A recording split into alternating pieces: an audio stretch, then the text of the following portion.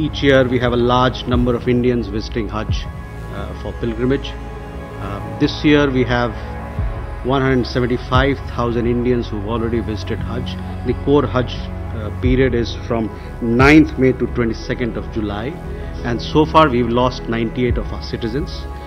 These deaths have happened on account of natural illness, natural causes, chronic illness, as also old age.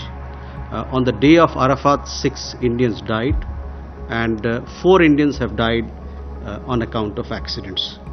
I would also like to tell you that last year the figure of Indians who died in Hajj was 187.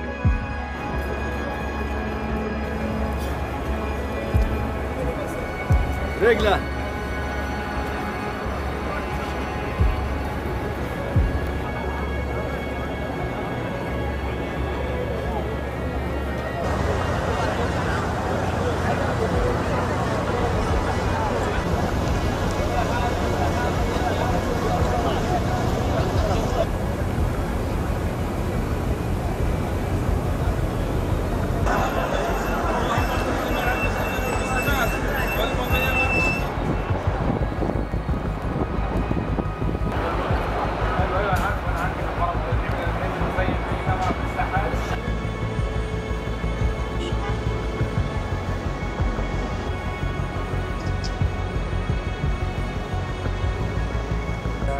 Para jamaah berjalan dengan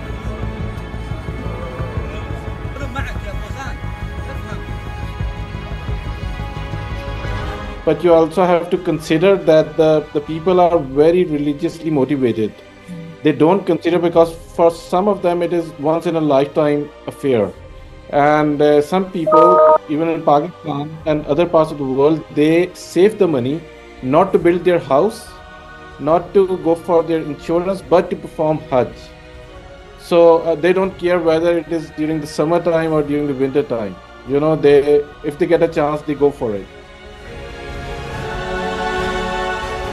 We need to prepare, we need to adapt, we need to introduce the adaptation option as much as we can, while realizing that it will compromise on the centuries old ritual, but still we need to save people. But at the same time, we must do climate action to stop the global warming at 1.5 degrees centigrade.